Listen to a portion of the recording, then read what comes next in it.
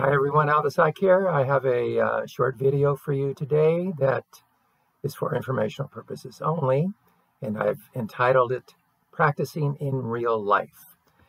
So I was reading a book called Radical Acceptance by Tara Brach, and one of the important gems that I gleaned from it was that practicing spiritual meditation, for example, should extend beyond the actual meditation. Okay, so she makes the point of indicating that if we consider our practice to be spiritual only when it takes place in the context of formal meditations, then we're missing how critical daily relationships are to our awakening, as she puts it. And then she gives the example of how easily a peaceful and loving person at a silent retreat can turn into an angry and hurtful person when interacting with people.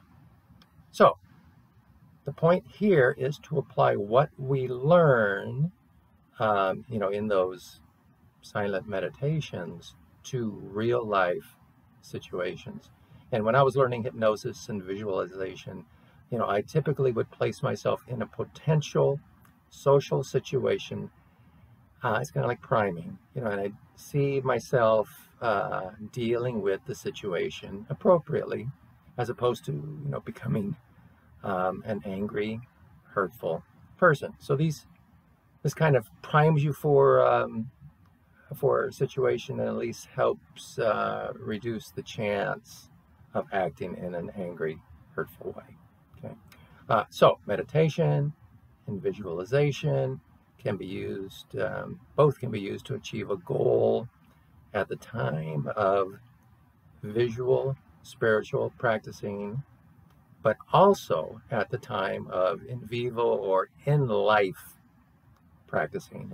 And I think that's really where it counts the most. And so this was a short one. Hope it's useful. Thanks.